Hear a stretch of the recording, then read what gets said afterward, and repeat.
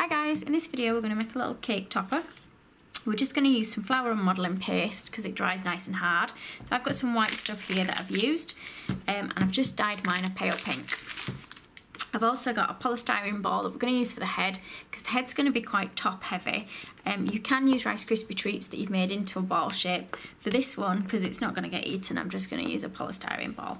So we're just going to start by making a little cone shape with our pink. So nice and simple, like that. So it's not a perfect cone, it's not pointy at the top, it's still quite rounded because our head is just going to sit on the top of there like so. I'm just going to use white for this. So just making sure you've got enough that we can roll out and cover the ball with. So I'm going to use this amount and I'm just going to pinch it out a little bit so that it will start to go around my ball shape.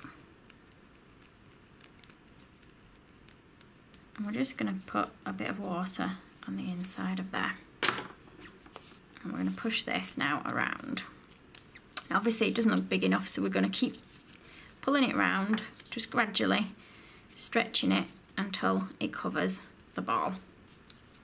Okay, so once you've rounded it off, remember which bit you want to keep to the bottom, and in fact what I'll do is put a cocktail stick in the bottom so that I remember which bit I want as the bottom. Okay, I'm just going to check it's not taller than my body, the bit of the cocktail stick that I've got stuck out. Now obviously if you've got Rice Krispie treats in the head rather than polystyrene, it might be that you want to put something in that's edible rather than a cocktail stick so that nobody's going to choke on it. So we're just going to roll a ball of white.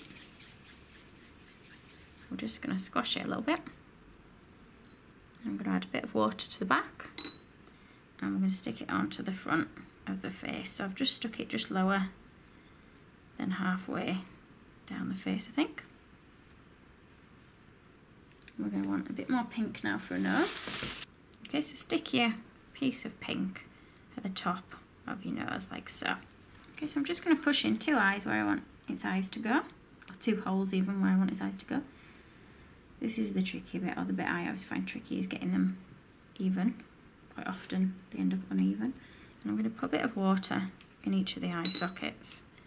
And then we're just going to roll two black circles to go in.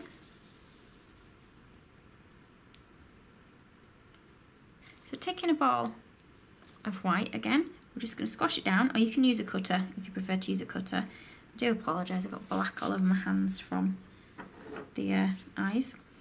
Again, I've put down my knife and I can't find my knife, so I'm using this blade instead just to cut. You can use a knife, that's fine. So we're cutting that in half and we're going to stick those as eyelids. So a bit of water on each. And I'm just going to put those over each eye, just at a slight angle. So back to our black again, and we're just going to make some little eyelashes. So we're just going to roll out a piece nice and thin. And I'm going to cut that in half. Try and get it similar thickness at either end if you can. And we'll just, in fact, not rather than in half, we'll just take out that middle bit. We don't need the middle bit, and we'll just use the end pieces. And we're just going to put a little bit of water at the edge of where our eyelids come to. And then we're going to try and gently pick those up. It's best to get them to stick to the brush if you can. And we'll just bring those round to the angle you want them to go to. And just do the same on the other side. And then add more eyelashes if you want more eyelashes. I think I'll just add another one to each side.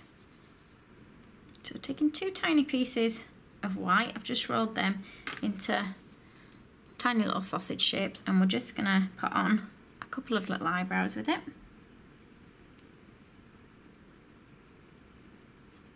So I've just put water on where I want to stick them.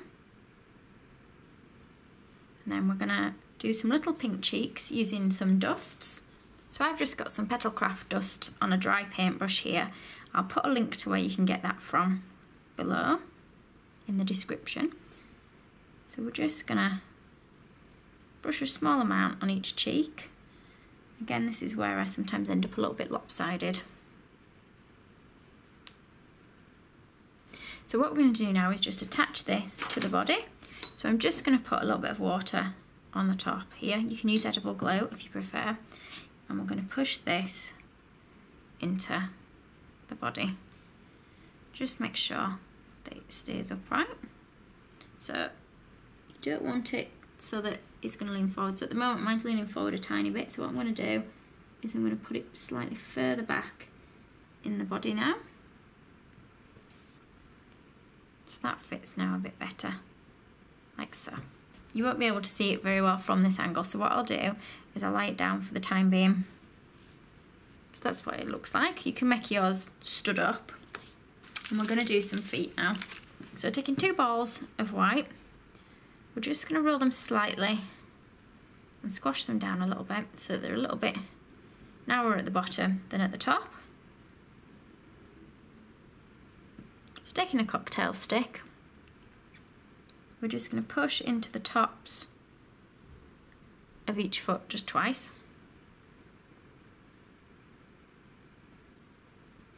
So I've just gone back to the pink and I've cut out 2 little love hearts which we're going to stick now at the bottom of each foot. So just a little bit of water where you're going to put them, not too much like I've put on. And we're just going to place that in the bottom of the foot there. We're going to stick them to the front of our little rabbit. Again, just put in a little bit of water where we're going to push them, and we're just going to put them in place like so. Taking some white, we're going to roll it out now for the ear, and I've just got an oval cutter that we're just going to use. I'm just going to roll it slightly to make it a little bit longer than what it is from the cutter. Now I've made one earlier, so I'll just see what that one's like against that one. And then taking some pink, we're going to do the same for the centre, but we're going to use a smaller oval this time.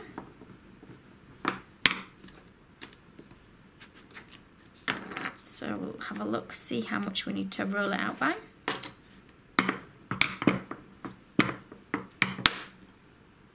So that's about right. So a little bit of water or edible glue on the back. Push those into place.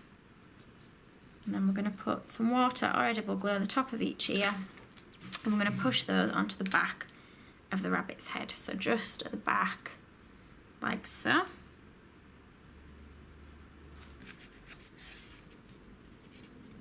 So I'm just going to hold those on for a few minutes to keep them in place. Then when you know they're secure, you can let go. So I've just popped a glass behind my little bunny for the time being, just while it's drying, just in case it decides that it wants to lean, it can't go anywhere. And we're going to make it some little arms. So again, just taking your white modelling paste. We'll start with 2 pieces. Try and get them similar in size. And we're literally just going to roll these so they become a little bit thinner at one end than at the other. Try and get them similar in length to each other. And hold them against the side to see if it fits. Now, I know you can't see very well from that angle, so I'm just going to stick them at either side of the body, and then I'll show you from the front what it looks like. And we need to add a tail as well, so we'll get the tail ready. Again, we're just going to have a round ball. Now, my ears are in the way of the back of the bum, so we're going to have to squeeze them sort of in between the ears and onto the bum, which again, you won't be able to see very well, I'm afraid, from the video, but I'm going to put a bit of water on, and we're going to squish this into the back. It's quite tucked away on the model anyway, even if I show you from a different angle. So I'm going to put some water now on the inside of each arm, and we're literally just going to push it onto the body at either side. Okay, so I'll show you from another angle now so you can see it a little bit better. And there it is finished. Thank you for watching. If you liked this video and would like to see more, please click on the images of the other videos suggested. Also, please do subscribe to my channel using the button at the bottom right hand corner of the screen. You can also visit my cake website and my Facebook page to see more cakes and ideas.